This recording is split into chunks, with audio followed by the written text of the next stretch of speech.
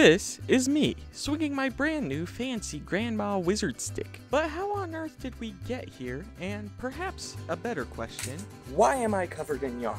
Well, you see, young scholars, I was cleaning my closet and came by this many meters long crochet chain and its neat storage that I decided to ruin. Well, that's the short version. Now, in case anyone's not aware of what a crochet chain is, which of course y'all do, but it might just maybe not be known all throughout the internets, crochet is like knitting, but slightly easier and with yarn instead of thread, which I was taught as a child. The simplest form of crochet is the humble chain. And as a young lad, I failed to learn anything more advanced, so I just made a really long chain. Don't worry, I got better. I even made this doll, complete with detachable head and an infected leg. Don't worry, those are perfectly normal doll features, and not the result of some interference of some hags of the far realms. Which brings us to this large mess of yarn, which I have just enough sentiment that I refuse to throw it away. Luckily, I had an idea. I rushed to the store purchasing a wizard staff, and definitely not a shower rod, in order to begin preparations. But first, dual maces. I used to have a character that wielded these. It's just cool. That's all I have to say. And thus I began the harrowing process of converting one of the maces into a wizard staff, which makes a nice time lapse for you guys.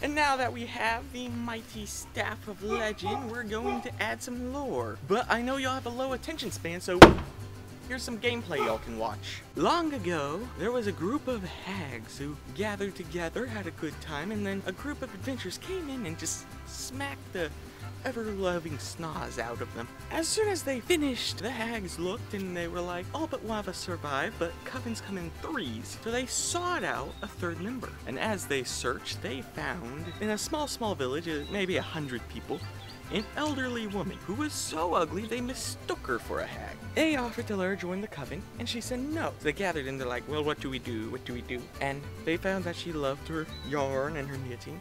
So they crafted this and they gifted it to her. It is a mildly cursed magic item that does the very simple task of acting as an arcane focus and making any hag-known spells, so you want to customize this to a specific hag type. But any spells that those hags know, you know and you can cast them at 1 spell slot higher on some charge system. I'd say 3 charges spread across a day. All charges come back on a long rest. Unfortunately, still not a hag. Still refused their offer, but she kept the staff. The staff was passed down generation after generation until one day it was lost, to be found wherever your players linger.